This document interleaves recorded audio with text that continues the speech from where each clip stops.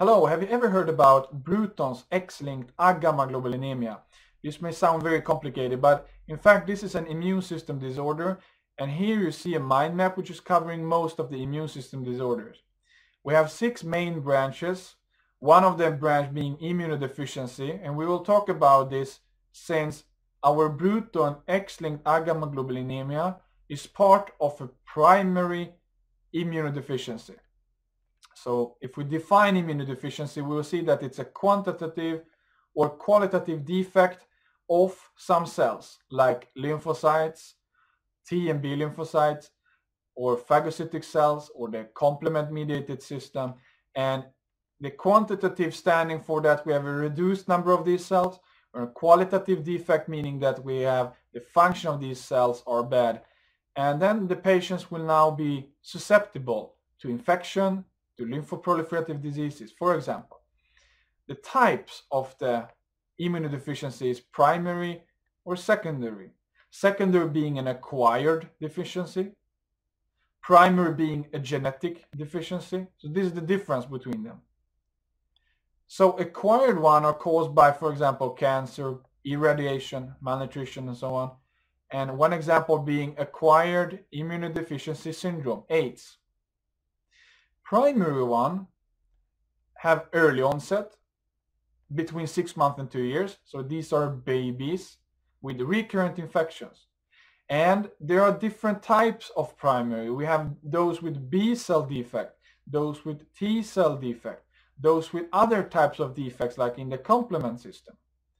And if you look at this mind map, you see that the Bruton X-linked agammaglobulinemia is part of the B cell defect. So if you turn to this mind map now, this will give you all the information you have to know about Bruton's X-linked agammaglobulinemia. And you see here we have a name, and we have to understand the name. So X-linked standing for that we have a mutation of X chromosome. If you have a mutation in the X chromosome, then the Bruton tyrosine kinase will not work as it should.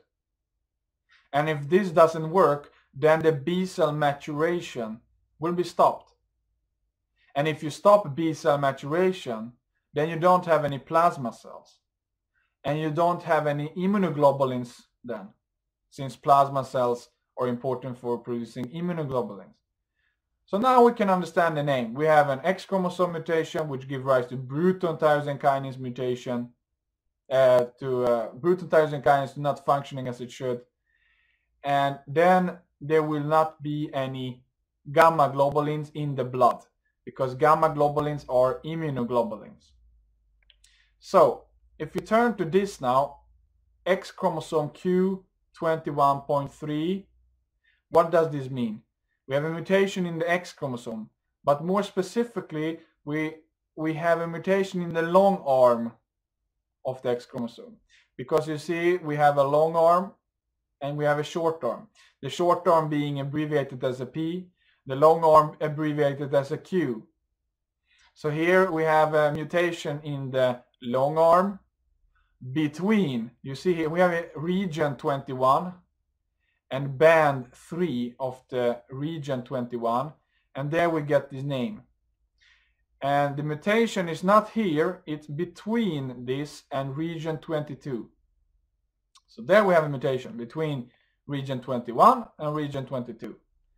Okay, and as we said, that will be causing that the Bruton tyrosine kinase is not working, so we will stop the maturation step here. So first of all, in the bone marrow, you see we have a pluripotent stem cell, which will give rise to myeloid stem cell or common lymphoid progenitor cells, and this cell can now give rise to B cell or T cell. So the B cell, this pro-B cell, then becomes pre-B cell. And the pre-B cell then becomes immature B cell, and mature B cell, and then plasma cell. So these are the normal sequence. But as you see here, we blocked the maturation stop here. So we have a lot of pre-B cells, but we don't have any other cells here. And if you don't have any plasma cells, then you don't have any immunoglobulins. So this is happening in the peripheral. This should be happening in the peripheral side. So we now know that we stopped the maturation at the pre-B cell stage. We have absent B cells.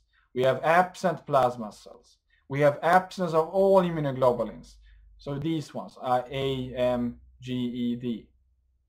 And that meaning that in the germinal centers, where you usually have B cells, and you can imagine that these germinal centers will be underdeveloped since we don't have any B cells. And these are the common places like tonsils, appendix, the Peyer's patches, and lymph nodes. Here we have the germinal centers. And the T cells are normal in number, so they will try to compensate for the defect in the B cell. So they will try to handle the infections by themselves.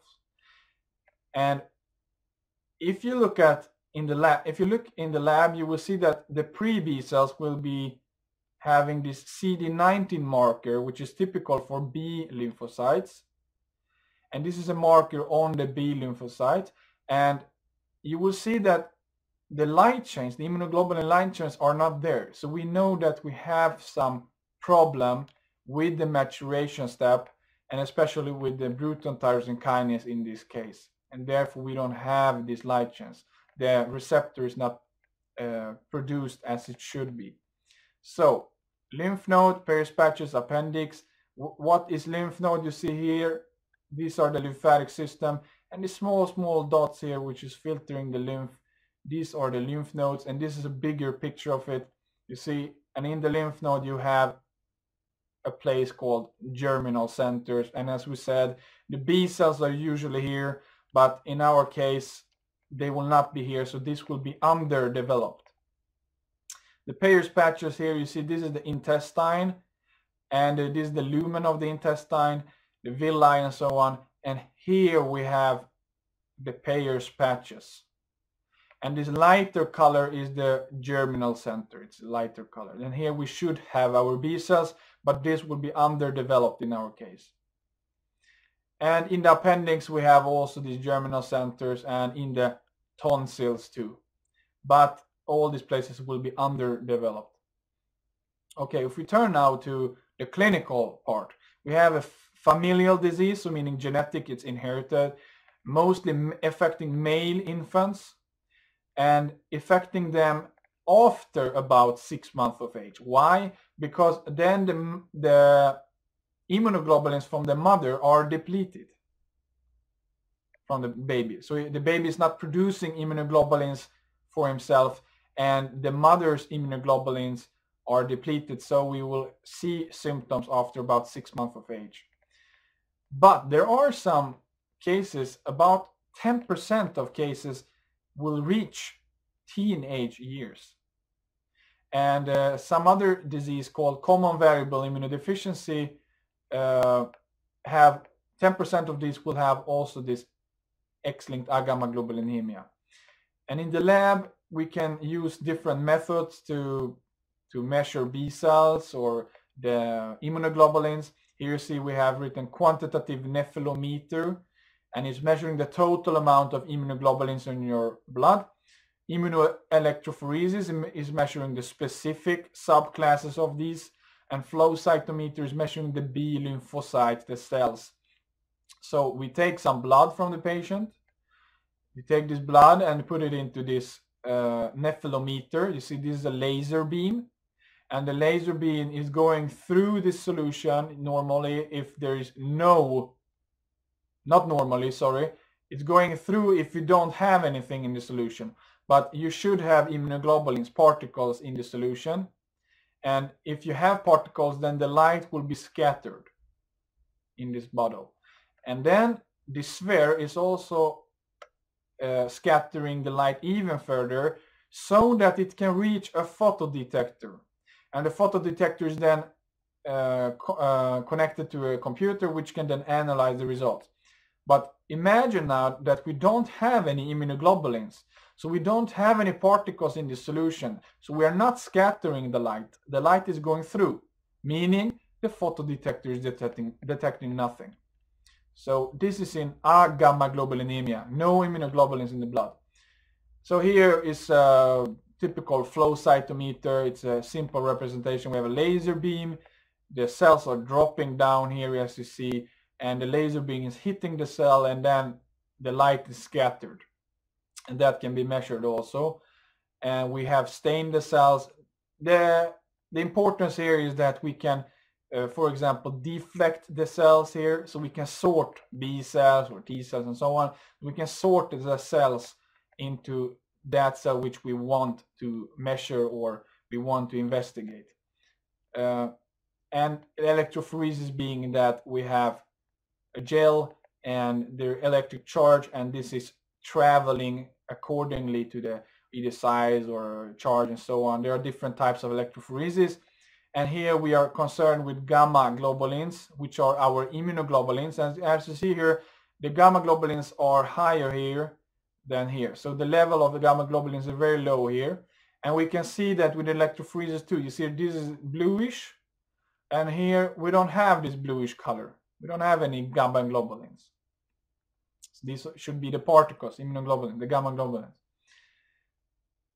And clinically more, when we're talking about the diseases, we can see that we have infections, we can see autoimmune diseases even, and unfortunately death also. So in the past, the death rate was quite high for these patients, especially in the infancy or early childhood.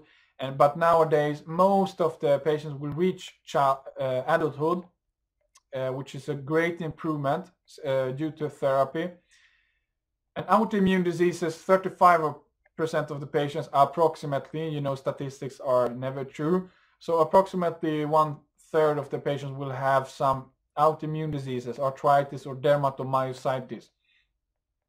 So if we turn to the infections, we can have bacterial infections, we can have viral infection, we can have parasite infection, intestinal protozoa, for example, and so on. So let's turn to the bacterial infection. These are all the bacterial infections which can happen in these patients.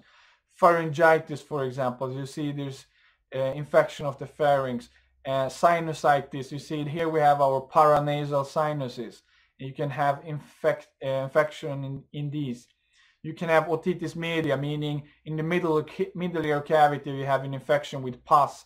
The eardrum is bulging out and it's infected, and the eustachian tube can be swollen and blocking the eustachian tube. So these are the things which we can see. Bronchitis also, here we have the lung, the trachea, the bronchus and so on, and you see here this fluid which is mucus, so it's a kind of mucus plug. Pneumonia, here we should see normal alveoli, and here we have alveola filled with infection and with mucus. And pyoderma, septicemia, meningitis being some other types of bacterial infection. Pyoderma, you see this is a foot with some reddish color, meaning that we have blood, edema, yellowish, so we have pus, so it's bacterial infection, and this is very awful. You can Google it, or you can find many more pictures about these things. Septicemia, you have a lot of blood filled under the skin, so this is a systemic, very fatal systemic disease. Meningitis, you see here we have the brain, normal brain, and the color here is more yellowish, orange, reddish, meaning that we have pus filled here with blood also. So these are the things which we can see, unfortunately.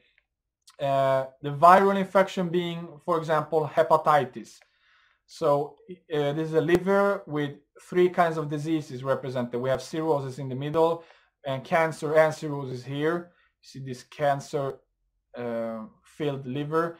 But our hepatitis here is that we see that the liver is folded. Not so much as in cirrhosis, but it's folded anyway. What we more can see is enteroviruses, like echovirus, poliovirus, and Coxsackie virus, and so on.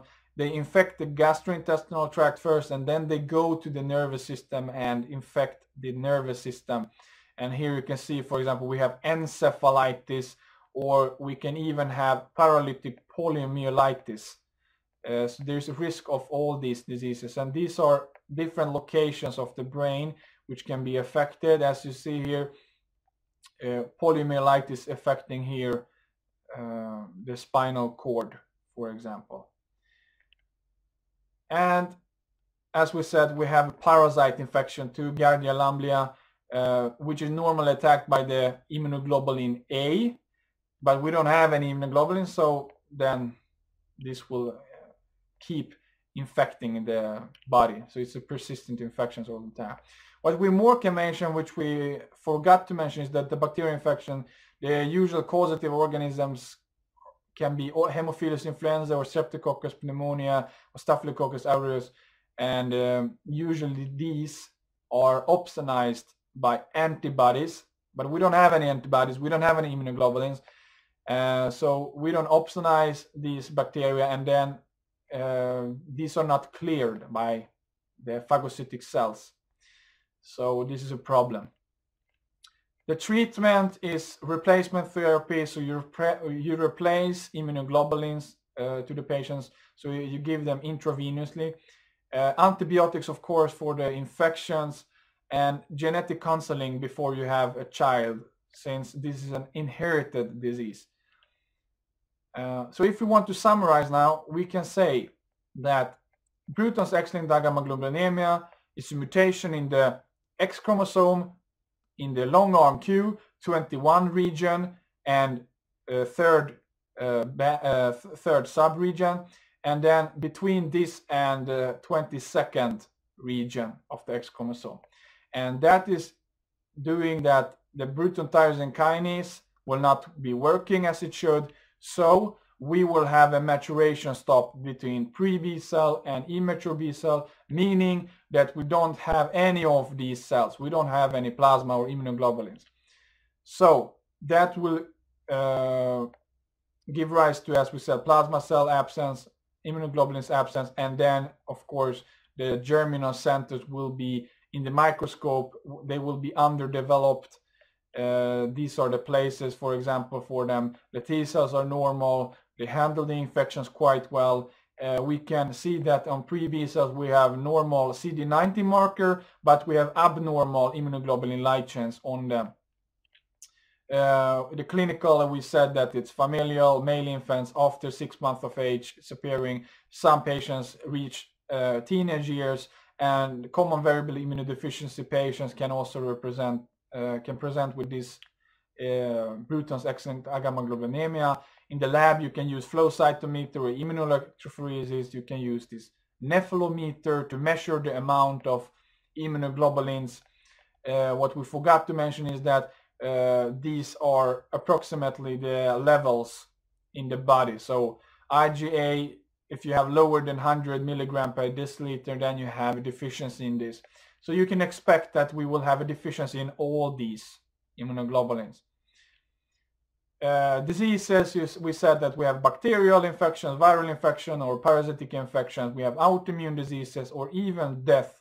Nowadays, as we said, due to therapy, we have a better likelihood of reaching adulthood. And these are the different types of infections, as we said. Some of the causing being Haemophilus influenza, Streptococcus pneumonia, Staphylococcus aureus, and so on. And that's it. We have our treatment, replacement therapy, antibiotics, and genetic counseling.